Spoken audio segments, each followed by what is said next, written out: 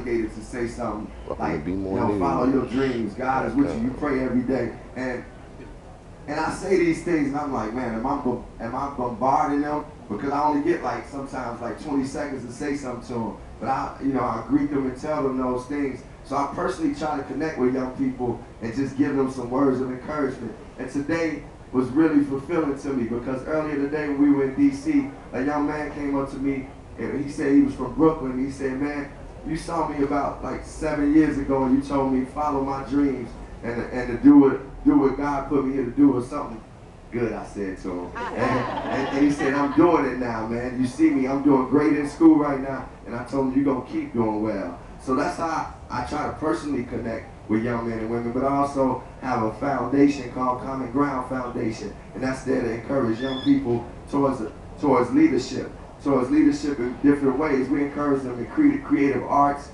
creative writing, creative cooking, just things that they can do after school to be productive, but it has to be things they're interested in. So we do that through the Common Ground Foundation, and I just try to live my life by example for young people. The best I can do. Not that I'm perfect, but I just try to offer what a black young man should do in this world.